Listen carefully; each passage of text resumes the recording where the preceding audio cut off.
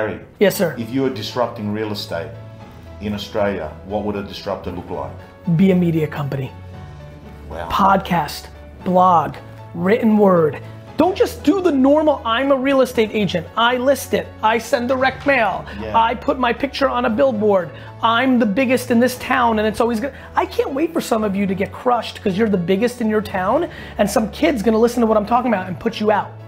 And you deserve it because you became complacent because you were the leader in your market. Man. On social media, give, and then take. Don't post on Facebook, here's my listing, here's my listing, here's my listing. If you're, what's West End you said? Yeah. If you're selling homes in the West End, homes, right? Yeah.